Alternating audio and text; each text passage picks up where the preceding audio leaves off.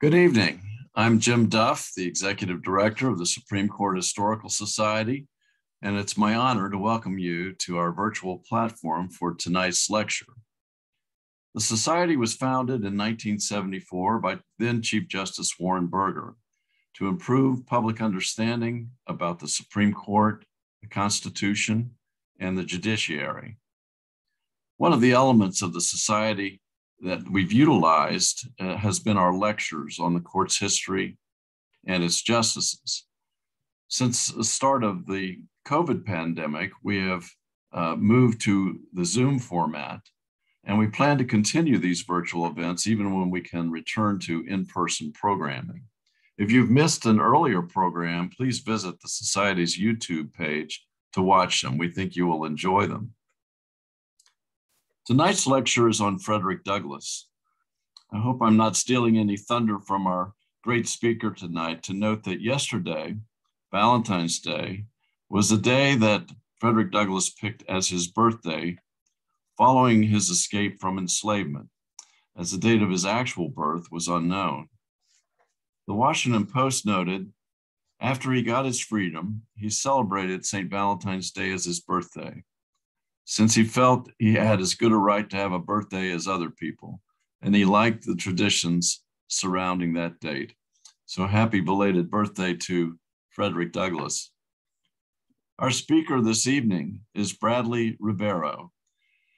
He is an associate professor of law at Brigham Young University Law School. He earned a BA from Brigham Young University, as well as a JD from BYU Law, and a PhD in political science from the University of Notre Dame.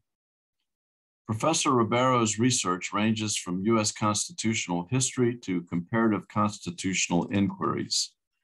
He has published and has articles forthcoming in top journals such as the Notre Dame Law Review and the Brigham Young Law Review. He researches the philosophy of law, as well as the influence of political thought on constitutional jurisprudence.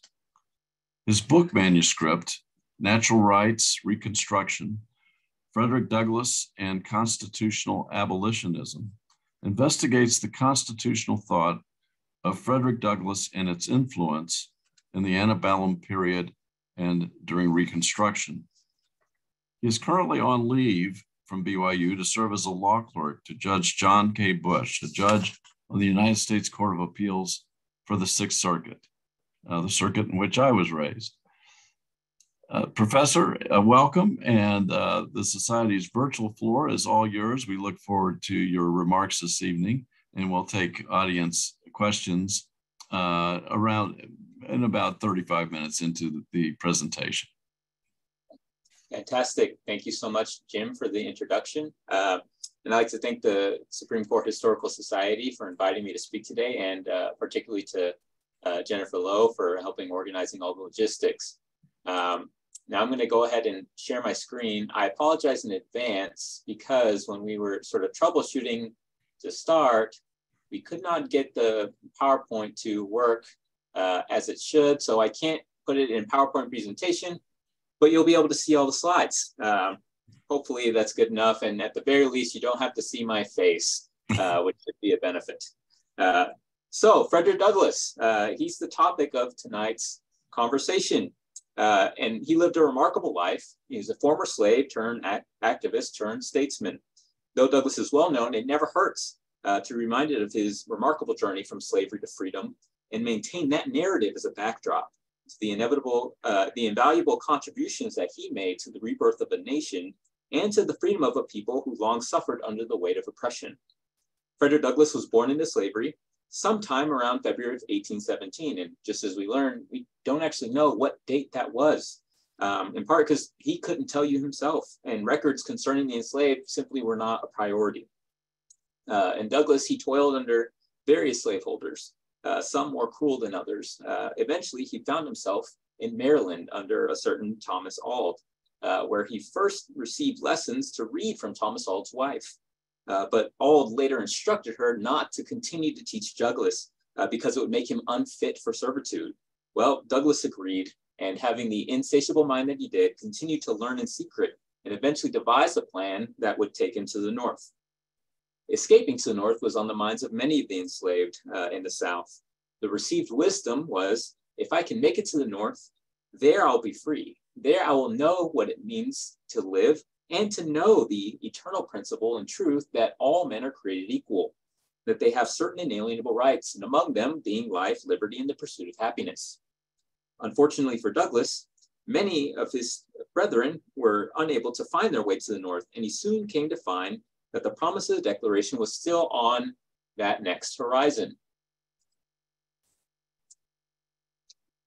Well, Douglass was quickly roped into the abolitionist movement, as he did find some friends, including William Lloyd Garrison, one of the most preeminent abolitionists of the time. Now, the Garrisonians were adamant that the Constitution was a, quote, covenant with death in agreement with hell. And just as well, Douglass thought. After all, he experienced firsthand the evil of slavery, and any constitution that permitted it, or perhaps even facilitated its perpetuation, could not claim the allegiance of any man or woman with a conscience. What was more, the North was not quite the haven that Blacks hoped it would be.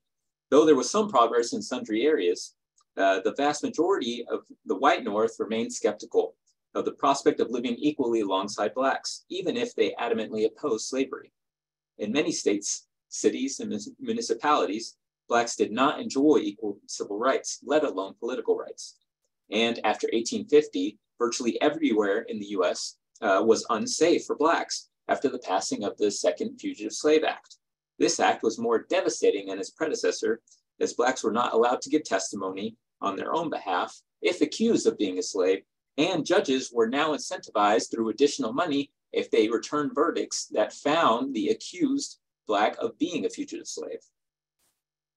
These conditions are what led Douglass to eventually flee the US for England, where the realization of the plight of Blacks became even more pronounced for him. In England, though not perfect, Douglass realized and found that the color of skin mattered less than it did there than it did in the States. He even found that he was treated with equal dignity and respect in some places, something he was loath to find in the US. While in England, Douglass began to study topics in philosophy and law, including the Scottish and British Enlightenment. During this time, Douglass began to rethink his understanding of the Constitution and the US. It was here that he first began to think about what it would mean to have a more inclusive United States and the possibilities that the Constitution provided to make that inclusivity a reality. Douglass was able to return from England when some close friends pulled together funds to purchase his freedom. And upon his return, Douglass no longer was hunted down by slave catchers. He was a free man, not only in fact, but in law as well. Not long after Douglass returned from England, he announced in his newspaper that he had a change of opinion concerning the Constitution. No longer was it this covenant of death in agreement with hell. He stated, quote, "My new circumstances compelled me to rethink the whole subject and to study with some care not only the just and proper rules of legal interpretation, but the origin, design, nature, rights, powers, and duties of civil governments, and also the relations which human beings sustain to it," end quote. After a careful study of political philosophy and law, Douglass determined that the Constitution was in fact a glorious liberty document. When executed properly, the Constitution would eradicate slavery everywhere in the Union. But even more, the Constitution would protect the rights, privileges, and immunities of all US citizens, regardless of race, color, or creed. Douglass came to this robust understanding of what it meant to be a US citizen. In it contained the promise of equality and freedom for all Blacks. For Douglass understood Blacks to not only be deserving of citizenship, but he believed that the fate of African Americans was inextricably intertwined with the US. But one might fairly ask, how is this so?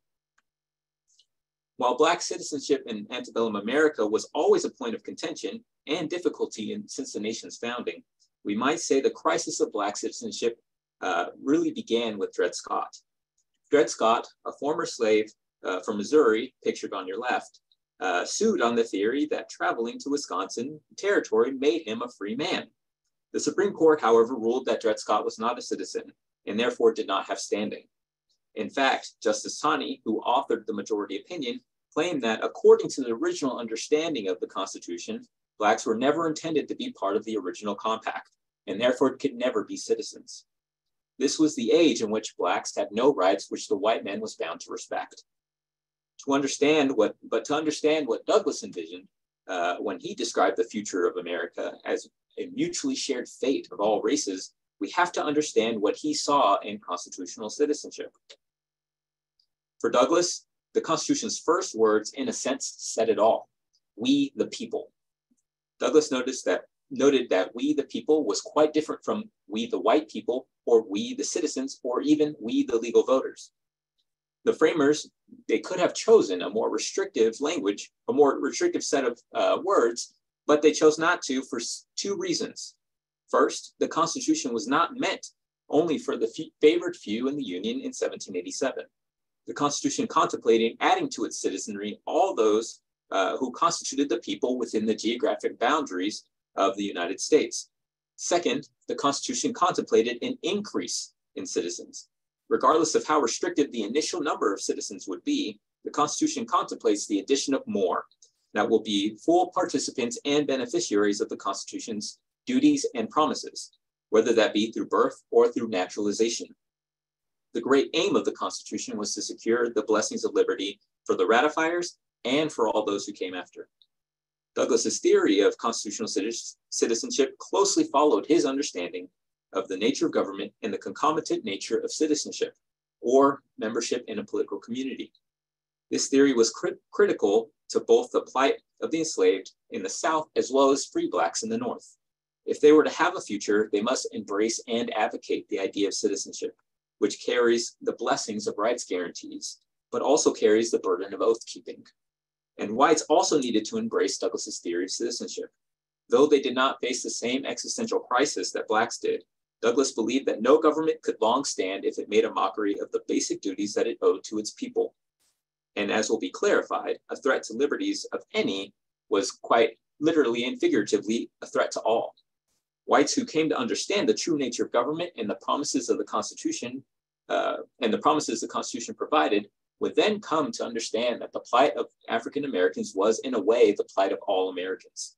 As Lincoln put it in his Gettysburg Address, the great test for Americans in the Civil War, and by extension, the question of the future of slavery, was whether a nation dedicated to the proposition that all men were created equal could long endure. There were several critical questions that Douglass had to answer to solidify this notion of African American citizenship in a community beset by ubiquitous oppression. What are the grounds for claiming citizenship in a political community? What are the benefits of citizenship? On what grounds, if any, may a political community exclude individuals from claiming either citizenship, the benefits of it, or both? What sense did it make to stake out any sort of claim for Black citizenship in the US? These are questions that struck at the heart of Frederick Douglass's great project to procure the full emancipation of millions of enslaved Blacks in the US. Full emancipation meant more than merely breaking the chains of the enslaved. Blacks needed to be free in every sense of the term.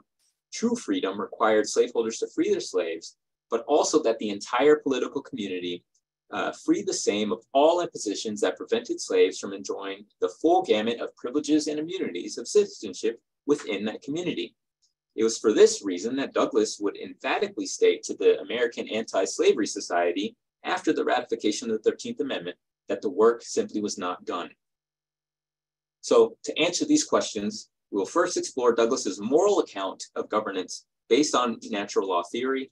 And second, we will consider Douglass's understanding of the two essential components of citizenship, namely rights and duties. Traditional social contract theory offers an account of human beings as originating in the state of nature, where they enjoyed a perfect state of freedom. Each person could, according to the laws of nature, pursue his or her individual interests without interference from others. But in this state of nature, human beings were fundamentally isolated and disconnected. They had no responsibilities to others except for not encroaching on one another's rights. But this state of nature would not last long, as conflict would inevitably arise, causing people in close proximity to come together and form government for the sake of a common, unbiased judge and executioner that would ensure that everyone could enjoy their natural rights in peace. Such an account was fine, at least as far as it went. It served as the backdrop to the Declaration of Independence, which served to spur a people toward independence and, with time, served Blacks in their quest for first for freedom from servitude and second for equal citizenship. But as much as Douglass lauded this political theory, he had certain modifications he would introduce over time. The most glaring problem, according to Douglass, was the isolatedness of individuals, an isolation that led each person seeking after their own interests without regard for others. In this, the sense was, as long as I do not infringe on the rights of others, I have no obligation to others. If the rights of others were being infringed or violated in some way, that simply was the job of the government to resolve. In Douglass's view, this sentiment plagued the North during the antebellum era. He lamented the general apathy of Northerners who felt no real sense of duty or obligation to those enslaved in the South. The thought was, well, I am not holding any slaves. So long as the North remains free and vile of the institution, or free of the vile institution, we've done our part. Predominant anti-slavery constitutional thought fit this ethos. The Constitution did not protect slavery any more than it sought to abolish it. Slavery was to remain in the states where it existed and go no further. Accordingly, the slogan, slavery local, freedom national, was adopted by the Liberty Party, which was a precursor to the Republican Party, which in turn was the party of Lincoln, and that same party was the one that contrived the Reconstruction Amendments. But for Douglass, if the Constitution was to mean something, it had to assist in the efforts to end slavery. So having determined that traditional social contract theory was inadequate to address the plight of slaves in the South, Douglass provided a revised theory of government, one that was faithful to the Enlightenment, but carried certain modifications that would impose a more robust theory of rights and duties that could aid the slave in the South, as well as otherwise oppressed Blacks in the North. First, Douglass posits that, quote, man is a social as well as individual being, that he is endowed by his creator with faculties and powers suited to his individuality and to society. Well, so far so good. Like the Enlightenment, human beings are endowed with certain powers and rights that make them fit to govern themselves. But Douglass adds a new principle, quote, second, that individual isolation is unnatural, unprogressive, and against the highest interests of man, and that society is required by the natural wants and necessities inherent in human existence, end quote. Now society is no longer a consequence of the breaking down of the state of nature. Society is the natural end of human beings. We want to come together to form political communities because it fulfills the highest interests of man. Therefore, there's a sort of mutual dependence and accountability among members of the community. It would not be enough to simply refrain from violating others' rights. In a sense, we have a duty now to ensure the rights of our fellow human beings. We can see a similar sentiment in Martin Luther King's famous pronouncement, quote, injustice anywhere is a threat to justice everywhere. We are caught up in an inescapable network of mutuality, tied in a single garment of destiny. Whatever affects one directly affects all indirectly, end quote. But how does one become a member of this said community? Well, the notion of forming a political community implies that some will be in and others will be out. And Douglass admits this, claiming that a community coming together to govern itself is natural and desirable. Communities will naturally form in a geographic region or location and will set rules that seem best to fit for governing themselves. And they'll exclude others in this process. But those others ostensibly can form their own communities with their own laws as they see fit. But Douglass faced the problem of Dred Scott. Justice Taney, remember, declared that Blacks could not be citizens in the US. And what was more, Blacks did not have rights that white men were bound to respect. Well, that could theoretically fit Douglass's own premise. But Douglass's claim for Blacks still had 2 points. First, the Declaration of Independence set the standard for freedom, and the Constitution set the standard for citizenship. The Declaration stood for the proposition that all were created equal. This, Douglass believed, was America's first Constitution. The Constitution, when it stated we the people, included all the people within the geographic region that was the United States. Thus, Blacks, along with their whites, were included in this promise. But when addressing the concern that the framers surely could not have intended that slaves be included in that preamble, Douglass conceded as much, but only for slaves. He maintained, once free, slaves would take on the full status of freemen and would therefore enjoy all the promises that the Constitution had to offer. So in a sense, this was a concession to what one might call pro-slavery vision of the Constitution, but only a minor one. In Douglass's mind, the Constitution would operate to eradicate slavery everywhere in the Union in due time. Thus, even if some Blacks were not citizens at the time of ratification, all would eventually become citizens. So, once we're now citizens, what are the benefits that the Constitution provides them? Or put differently, what exactly was the content of justice and the blessings of liberty that the Constitution promised? Douglass believed that the Constitution provided all persons, regardless of citizenship, security in their inalienable natural rights, namely life, liberty, and property. As for citizens, the Constitution further promised a host of civil rights that were in some respects natural and in other respects necessary to facilitate human beings' natural liberty. These rights we might term privileges and immunities of U.S. citizenship. After the plight of the slave, it was this category that was the most pressing for Blacks in the antebellum period. Privileges and immunities entailed all rights guaranteed in the original articles of the Constitution, such as freedom from bills of attainder, the guarantee of comity among the states in recognizing citizens as proper rights bearers, regardless of the state he or she hails from, and it included the Bill of Rights. Blacks face rights deprivations, nevertheless, in many states and localities in a variety of ways, anywhere from depriving the basic benefits of public accommodations to outright barring entry to some states. But perhaps the most sensational deprivation of rights that free Blacks faced was the result of the Seaman Acts. Southern states, partly in retaliation against Northern liberty laws, passed rather stringent laws concerning the mobility of Black seamen. While Northern ships were docked at Southern ports, Black men were detained in prison. And typically, Blacks would be charged for their imprisonment, and when they were unable to pay the fees, were sold into servitude to cover the costs. Douglass joined petitions to Congress to remedy the situation, most importantly invoking Article 4 and the privileges and immunities of U.S. citizenship. By virtue of their citizenship, the argument went, Blacks enjoyed the right to travel, and comity principles required Southern states to honor that right. Douglass made clear the length he would go in advocating for Black rights when he stated, quote, I shall advocate for the Negro his most full and complete adoption into the great national family of America. I shall demand for him the most perfect civil and political equality, and that he shall enjoy all the rights, privileges, and immunities enjoyed by any other members of the body politic, end quote. Whatever rights the Constitution provided, it provided them on an equal basis. The Constitution knew no difference concerning the status of citizens. When it came to government, Douglass stated, quote, in this Department of Human Relations, no notice should be taken of the color of men, but justice, wisdom, and humanity alone should weigh alone and be all controlling, end quote. Though all laws discriminate between actions and people on some basis, that basis had to be rational. The basis was rational if it was morally rational, and the category had to comport with some measure or understanding of the natural law, which saw humans in a perfect state of equality and freedom, accountable to their deeds. Laws that comported with the natural law were rational, while discriminating based on categories which human beings cannot be made to morally account for, such as the color of one's skin, was the height of irrationality. Such laws, in a sense, were no laws at all. In this regard, Douglass was not entirely alone.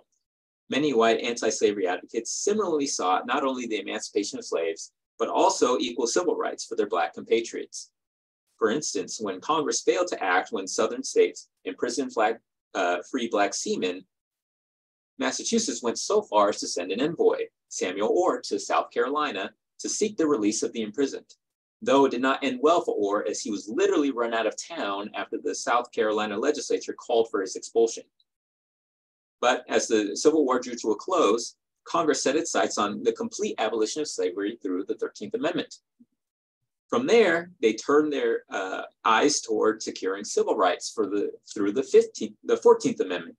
But this was a sore point of political contention.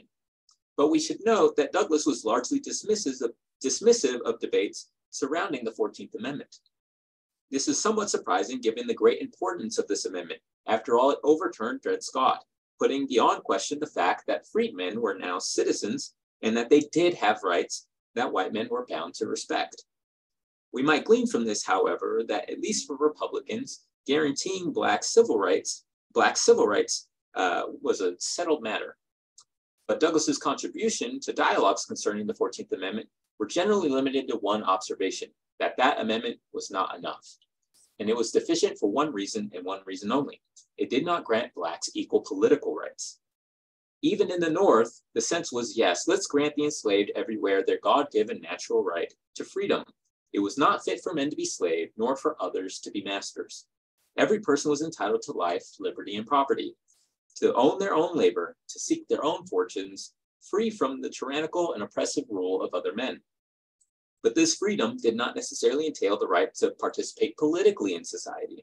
That was left for the privileged few who had the knowledge and could act in a manner that would provide for the common good of all. But Douglass came to a very different conclusion on this matter. It was because man was free that he had political rights. And it was the right to vote in many ways that separated human beings from other animals. Their ability to reason and choose right over wrong gave them the natural capacity to vote. Following Douglass's logic, even before the Reconstruction Amendments were ratified, the guarantee of equal privileges and immunities that was promised to all citizens could in some ways entail the right to vote if you follow this natural rights logic.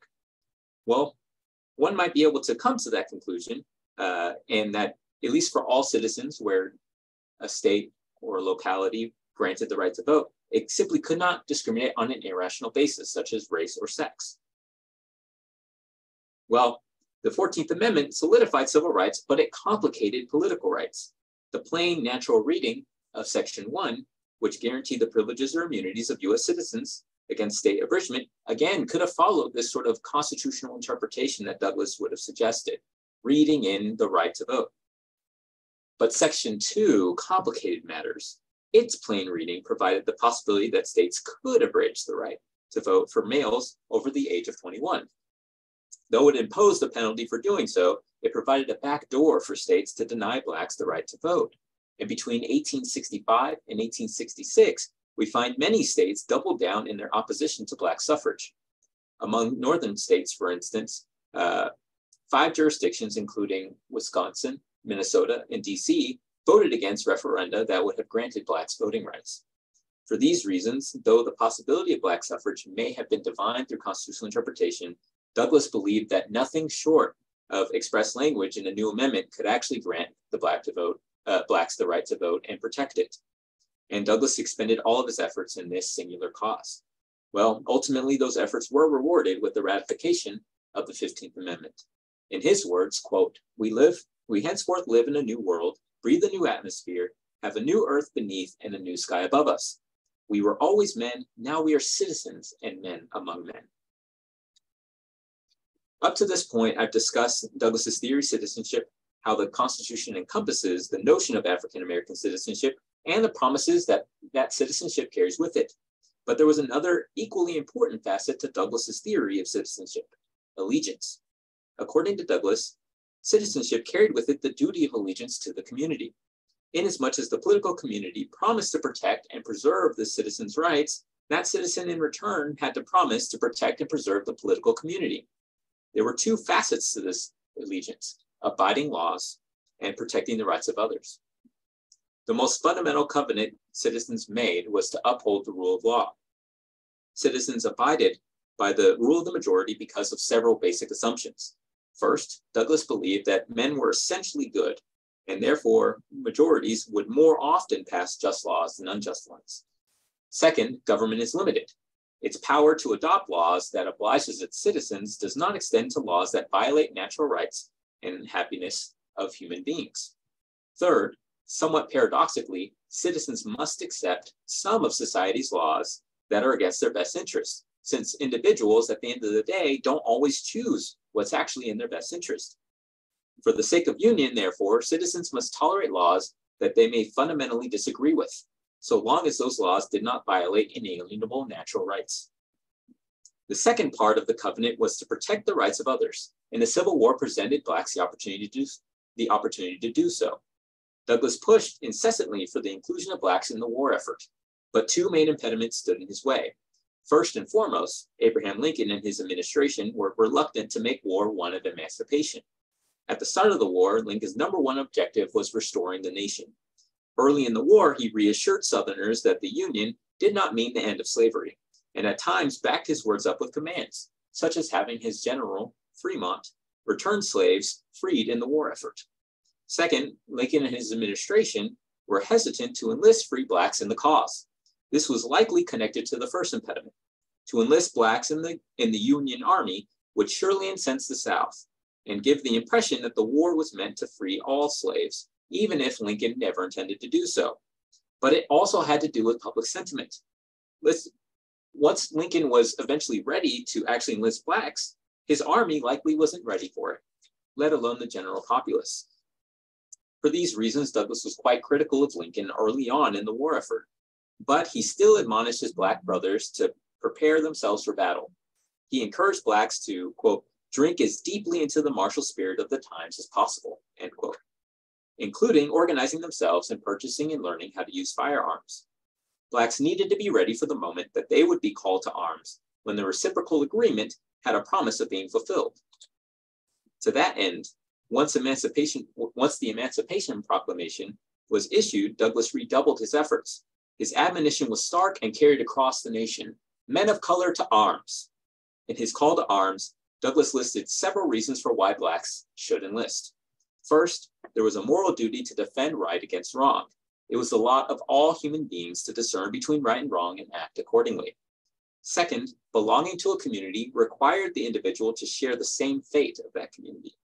Third, referring to the covenant of citizenship, if blacks showed a full commitment to the community in turn must do the same for them. Though a reciprocal agreement, it was clear that blacks needed to prove to their white counterparts that they were just as deserving of the blessings of liberty, thus highlighting the tension between American ideals and its actual practices. Finally, even if the community failed to honor its end of the bargain, blacks would do well to enlist and learn to fight, for there was an intrinsic value in doing so. If the community could not or refused to protect the rights of blacks, it would be up to blacks to defend their own rights. The first political community for blacks was the Union. But if all hope of being part of that community would break down, then their only option was each other. Douglass stated, quote, when it is seen that black men no more than white men can be enslaved with impunity, men will be less inclined to enslave and oppress them. Enlist, therefore, that you may learn the art and assert the ability to defend yourself and your race. End quote. Put differently, once the carrot was exhausted, one must use the stick. But why would Douglass focus so much on the duties of blacks that they owed to a political community that all too often did not uphold its own end of the bargain? Well, as mentioned earlier, Douglass believed blacks needed to convince others of their valor in the war and their contributions to society, and that they were on equal footing with their white peers. Though unfair in many levels, Douglass was not naive in his pursuit of African-American citizenship. True and just principles, though universal, must still be applied in local settings. One must take account of what is in considering what could be. A more pressing and practical problem, however, was the calls for emigration. In the 1850s, there was a growing concern in the North associated with increasing black populations. As committed as the North was to anti-slavery efforts, a substantial portion were concerned what abolition would mean for their communities. Even if they did not wish to see blacks enslaved or treated unfairly before the law, this did not mean that they necessarily wished for blacks to become members of their own political communities. Even more problematic, a growing number of blacks in the US also began considering colonization to be a viable option. But Douglass did not mince words concerning immigration. He referred to the spirit of colonization as satanic. Colonizationists were wolves in sheep's clothing. They would clothe their program in terms of liberating blacks from oppression and seeking blacks flourishing in freedom, but in reality, they were feeding popular prejudice and hindering the possibility of black citizenship. Blacks, in turn, needed to reject calls for colonization because their allegiance belonged to the Union and not to some supposed land of origin. One's allegiance to a political community figured more prominently than the tribe from which that individual came. In other words, one's conventional community mattered more than one's natural community. True, Douglass believed that blacks needed to resort to their own communities in the event that the Union completely ousted them from their rightful place within. but that option was called for only after the political community broke down. This, in some respects, would be an exercise in the right of revolution, akin to the founders. In closing, understanding antebellum views of political community, rights, privileges, and duties can help remind us of the first principles of government, which in turn can aid us in our quest for ensuring a more inclusive community dedicated to securing the blessings of liberty and justice for us and our posterity. We are simultaneously reminded that we are part of one great project that began at the nation's founding, and of the fact that that project remains incomplete today. Even when times were darkest, when the nation was torn asunder, Douglass looked forward with hope. So long as the principles of the Declaration enshrined in the Constitution remain the country's lodestar, no matter how far from the shore we drifted, we always knew there was a way home. And Douglass always hoped that we would reach that shore. And he referred to his hope as a rational one. It was one forged with knowledge and experience, grounded in a natural rights theory of justice. There was always one thing Douglass was certain of when speaking of the future of Black citizenship. He stated, quote, "We are here and are here to stay. It is well for us and well for the American people to rest upon this as final." Thank you.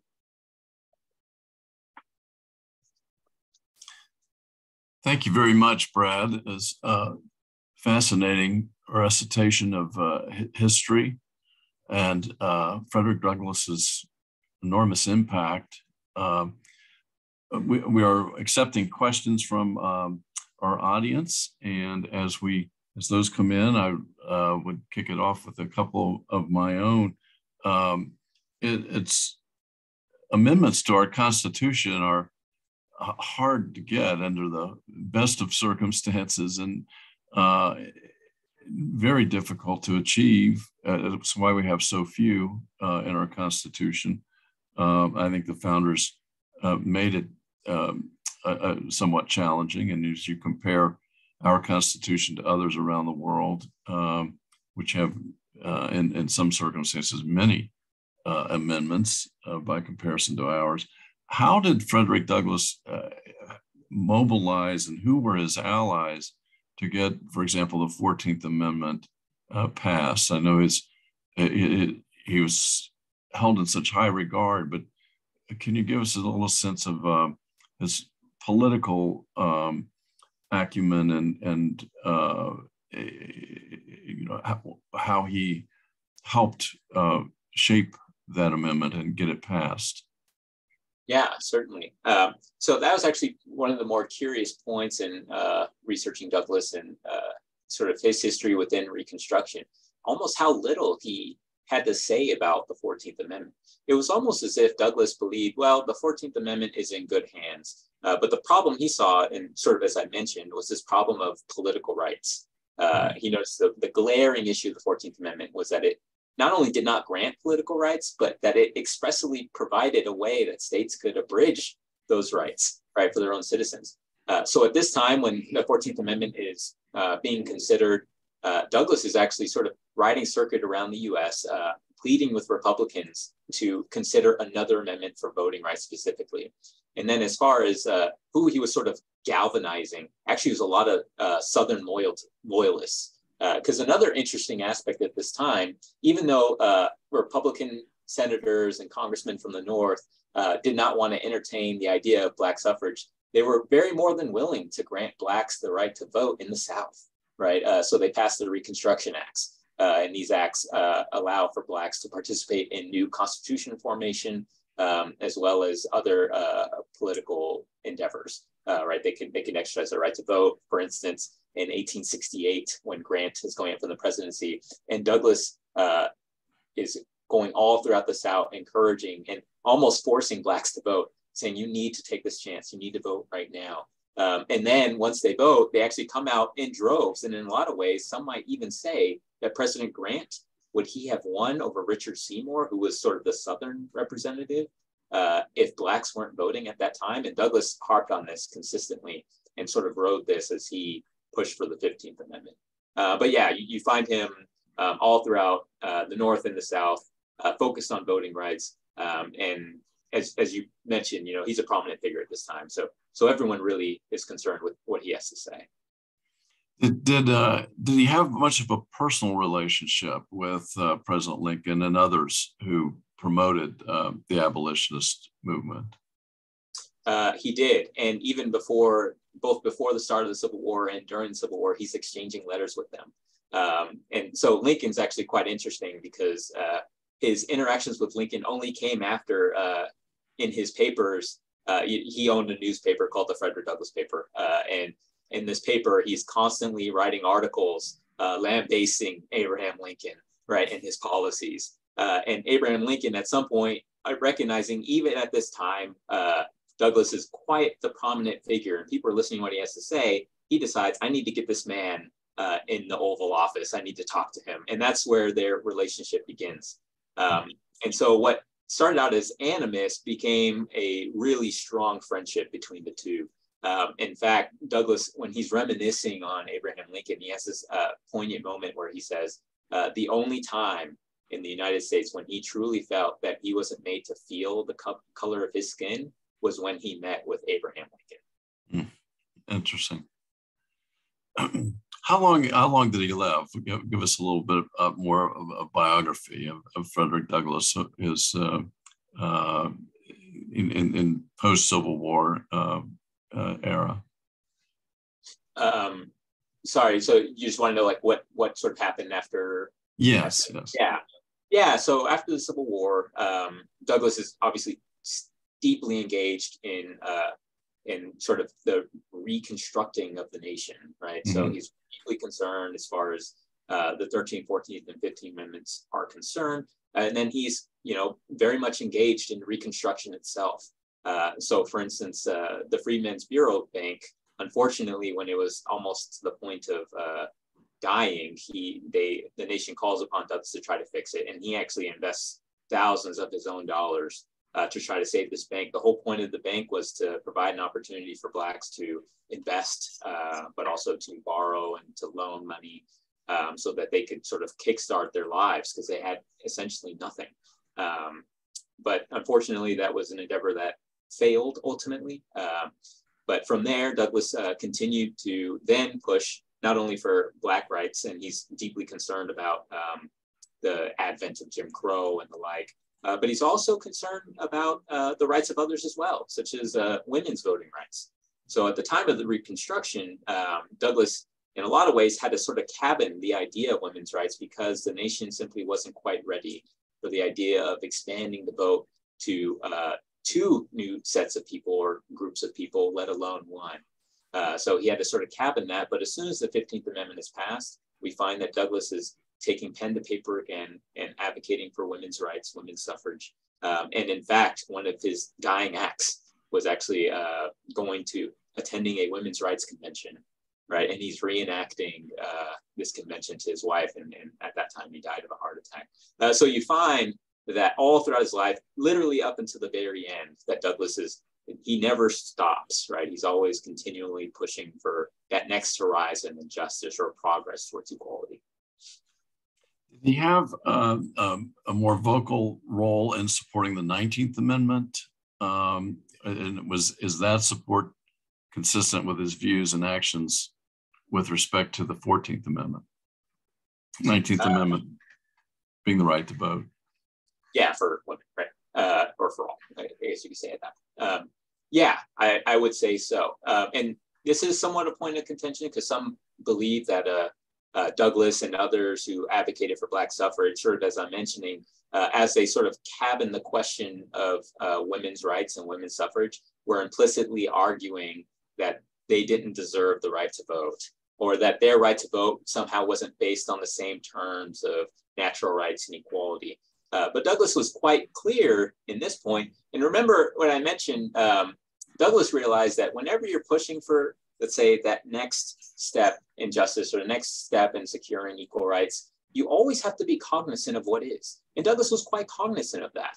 So in his understanding, even though natural rights required that not only Blacks, but women as well deserve the right to vote, he was very cognizant of the America he was living in, and that there simply wasn't a palate or a taste for expanding those voting rights beyond. So I would say, even if, as you're looking through some of his speeches, If you look at the Equal Rights Conventions, you'll notice a lot of contention, particularly with Frederick Douglass and Susan B. Anthony and Elizabeth Cady Stanton.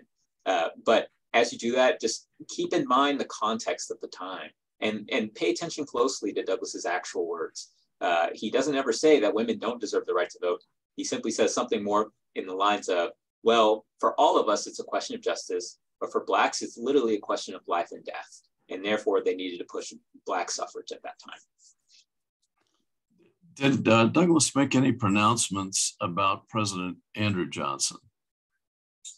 Yeah, he had plenty. His first meeting with Andrew Johnson was, I believe, in 1865. He met with the Black delegation. And as we're talking about voting rights, that actually was what was essentially on the table. The Civil Rights Act was being considered in Congress at the time. And so Frederick Douglass, along with other Blacks, they go and visit Andrew Johnson. And they ask him whether he would champion Black suffrage. And they even try to, appease him in some regards. They talk about how, he was their Moses, how he led them to the promised land and the fight for the Civil War. And President Johnson sort of ate this up. But then when they bring up the idea of Black suffrage, the buck stopped there with President Johnson, and he made clear to tell them that they were simply asking for too much, and in fact that they were ungrateful for all that the white North had done for them. And there's this famous line where Douglass says at the very end, he's like, well, you send us to the people, and to the people we will go. And he immediately starts writing again, and he's at this point very critical of Andrew Johnson. And a lot of Republicans, if they weren't already critical of him, became increasingly critical of Andrew Johnson at this point. Great. Tell us what's next in your career. I know you're getting ready to publish a book, and are there other books in the making? And I know you're clerking for a judge now. What do you see ahead for you? Yeah, that's right. So I'll be finished clerking end of July, and it's at that time that I'll return to finishing up the book manuscript on Frederick Douglass and understanding how his constitutional thought influenced the antebellum era. And I think that'll be helpful for those who are really trying to understand how these arguments sort of formed, right? And where does Douglass fit in all of this?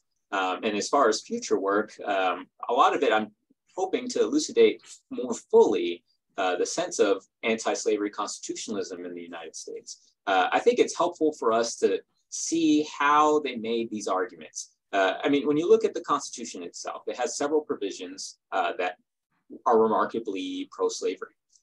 So how could Frederick Douglass and other anti-slavery advocates possibly have read this Constitution to not only not benefit slavery, but to be anti-slavery in nature, effectively meant to defeat slavery? In some respects, I think this could actually help us today as we think of modern modes of constitutional interpretation. In fact, I have an article that will be out very soon, will be published, called Frederick Douglass and the Original Originalists. And I make the argument that Frederick Douglass and those interlocutors that he had at his time were actually the first to sort of iterate this idea of returning to an original understanding of the Constitution, but they did it in a very different way than we see today. They look at the history, but they never forget the founding principles upon which the nation was founded.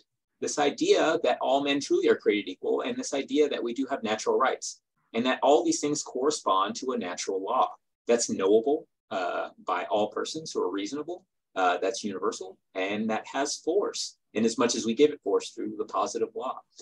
So my scholarship moving forward is understanding Douglass in this era, but then also sort of building out this idea of constitutional interpretation, how originalism and natural law, which many scholars today would find are absolutely in contention, to the point where at least a lot of originalists would say, no, we can't consider natural law. That's beyond the purview of a judge. And I think, well, if we return to how at least many jurists, but also prominent political figures understood the Constitution in the antebellum era, it might not be so antithetical, right? There might be a world in which we can adhere to what's on paper, but also adhere to this general sense of a moral law that is binding on us all, and we can intuit that through the constitutional provisions.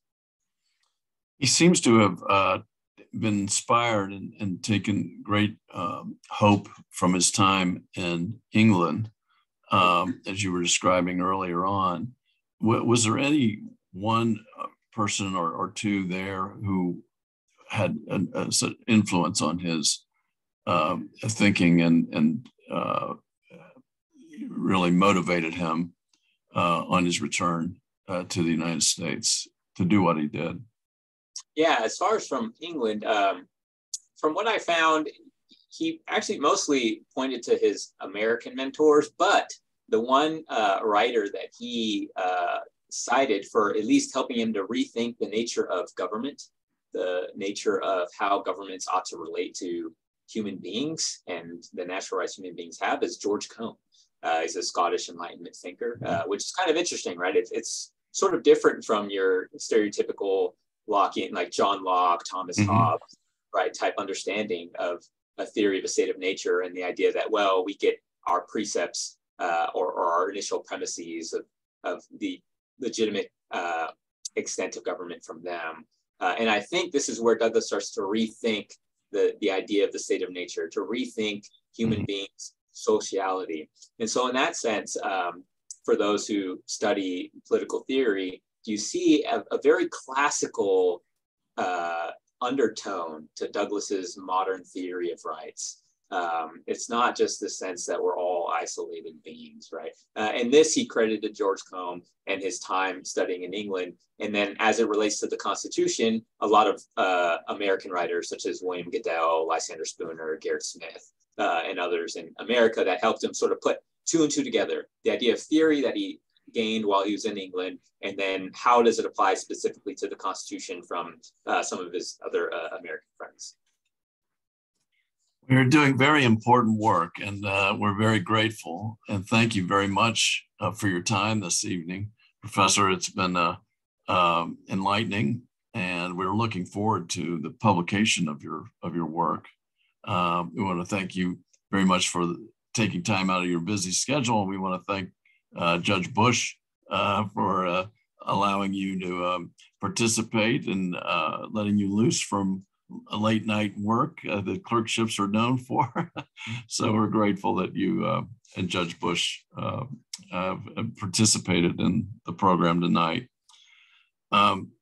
We have several more virtual programs coming up. Next Wednesday, February 21st at noon, the Civics and American Democracy series resumes for a conversation I'll have with Judge D. Brooks Smith on the independent federal judiciary, a look back and a look forward.